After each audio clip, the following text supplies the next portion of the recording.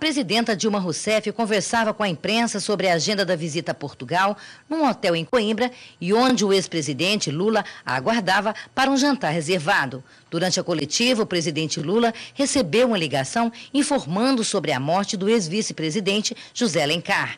Lula esperou o fim da coletiva para dar a notícia a Dilma. A presidenta, então, junto com Lula, voltou a falar com jornalistas e lamentou a morte de Alencar. A presidenta Dilma Rousseff disse que o corpo de José Alencar será velado no Palácio do Planalto com honras de chefe de Estado e que vai decretar luto oficial de 7 dias. Ela informou ainda que amanhã, após a cerimônia de concessão do título de honoris causa ao ex-presidente Lula, em Coimbra, ela e o ex-presidente retornam ao Brasil para o velório de Alencar.